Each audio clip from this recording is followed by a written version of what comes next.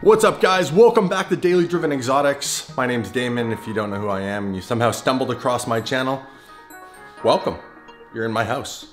I'm just gonna throw on some shoes and we're gonna go outside and chat about my Range Rover situation. You see, my Range Rover's broken and it's been to the shop now for the third time. They don't know what's wrong with it. It's not like it's like I broke it, it's just doing something where it's running extremely rough.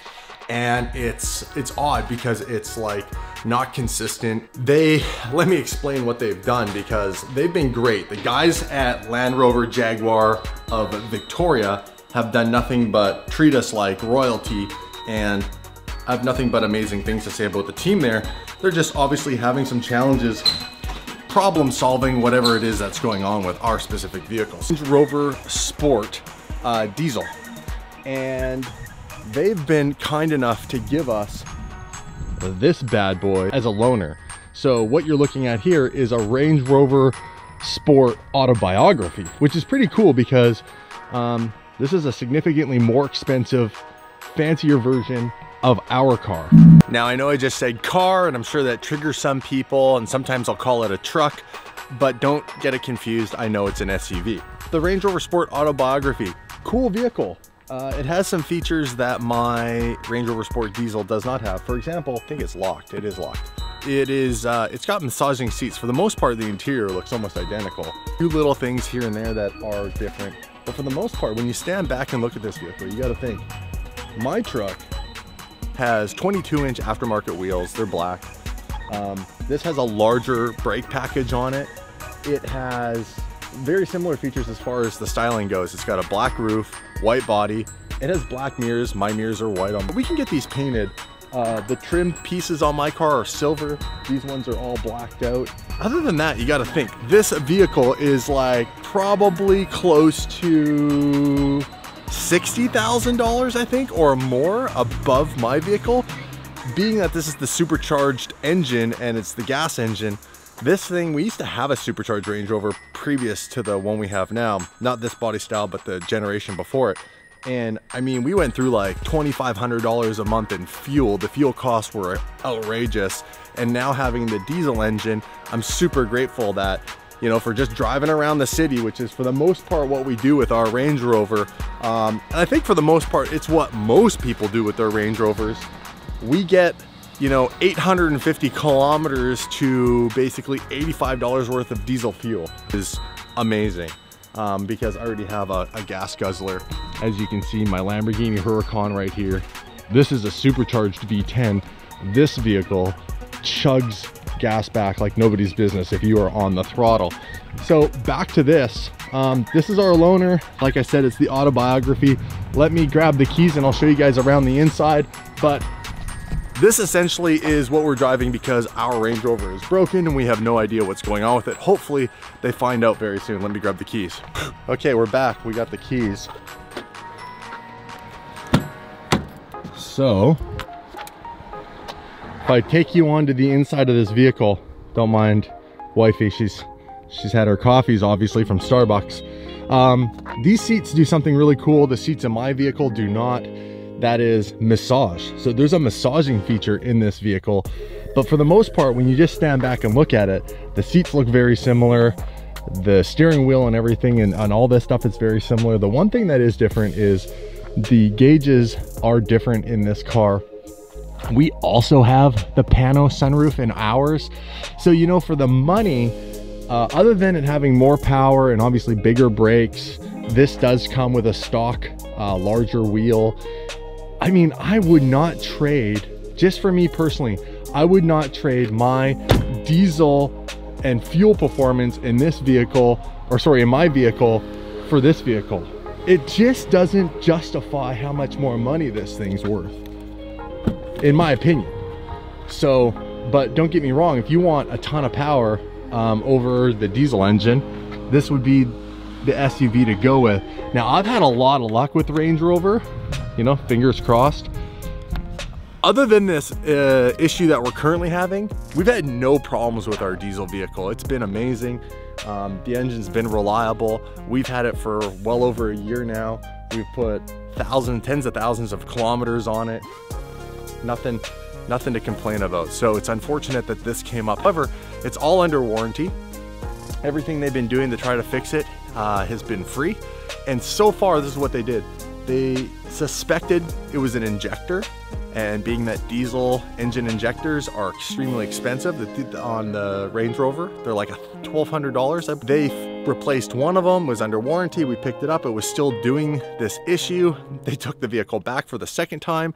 They replaced all the injectors in the engine, which that's, you know, that's a huge bill. It's like a $10,000 bill. Absolutely free, and it was still doing it. So I feel bad, you know, a bit of a face palm situation, because you know, the guys there must be frustrated. They must be tired of looking at our vehicle in the shop.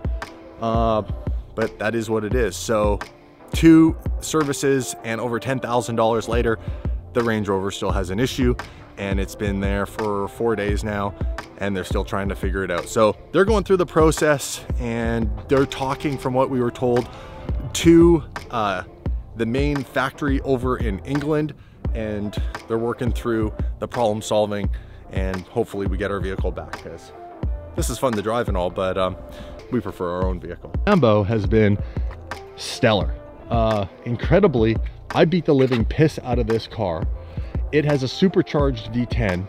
A lot of people, if they boosted their vehicle or did something like that with severe modifications, you would think that it would decrease the life of the engine, potentially have challenges with the ECU and the electronics. This car has had nothing. I mean, I got to give a huge shout out, thumbs up to VF Engineering for building such an incredible platform that it basically complements the Lamborghini V10 like beautifully. It sounds insane. We could do a quick fire up. If you have never heard this car is ridiculous. I'm sure my neighborhood's gonna absolutely hate me, but what fun would it be if we didn't fire this up?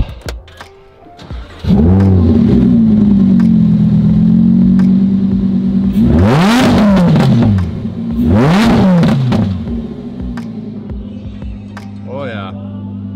So that is not even, like, you can tell, that's 4,000 RPM, and I'm pretty sure I have a few neighbors that are currently looking out of their windows now. They're probably not used to the fact that I typically leave when I go to make my videos away from my neighborhood. So this is the VF Engineering supercharger. You can see nice and tidy. It looks completely factory, which is, I think, is really cool. Now, I had the standard black, but you can actually get this in any color you want, the Plenum, and we're thinking about changing it. So drop a comment below what color you think I should change my Plenum to. I'm not exactly sure. I have a thing for blue. If you haven't noticed, I got blue after the fact. I painted these. So these used to be red.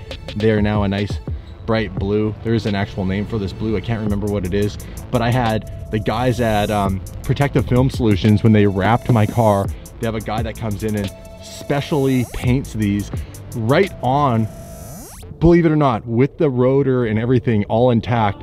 They don't take any of this apart, which is, I thought it was quite impressive. So in about 4 or 5 hours, he paints all 4 corners on the car.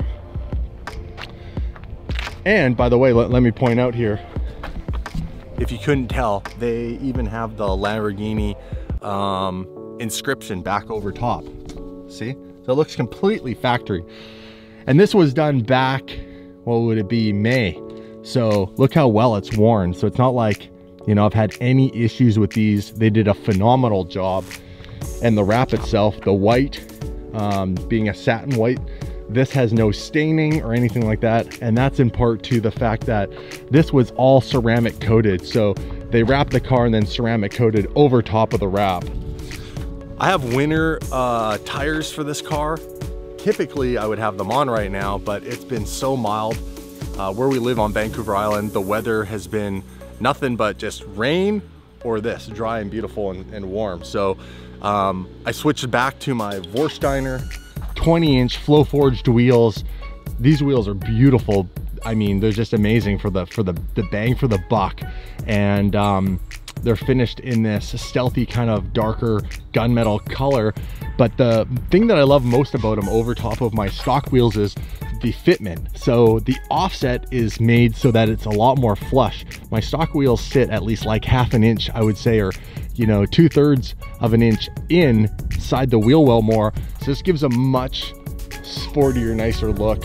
And other than the offset, this is the same spec wheel as the stock wheel. So other than the offset just coming out, this still takes a 305/30/20 on the rear.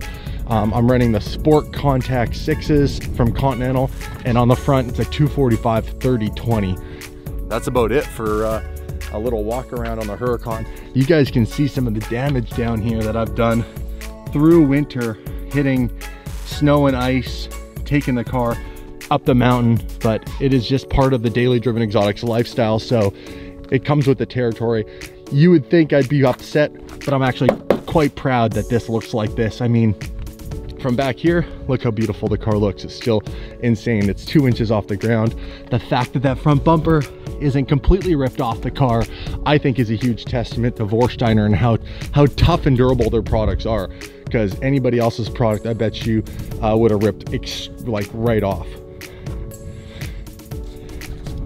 All right, well, I'm doing a day with wifey. I think she's done getting ready. We're just gonna go out, enjoy the car. I'm not gonna vlog that. I wanted to give you guys a quick update as far as what's going on with the Range Rover, because this is the 3rd time it's in the shop. Pretty soon we're gonna do some Range Rover adventures. We're gonna take the truck a little off-road. I mean, that's what that thing's designed for. And it's gonna add a cool element to the channel. I hope you guys enjoyed this. Smash that subscribe button. If you wanna pick up some DDE merch, you can go to dailydrivenexotics.com, link in description. We have a sale on right now. We have some t-shirts that are on for half price. Go and check it all out. I'll see you guys very soon. Have a great day. Peace.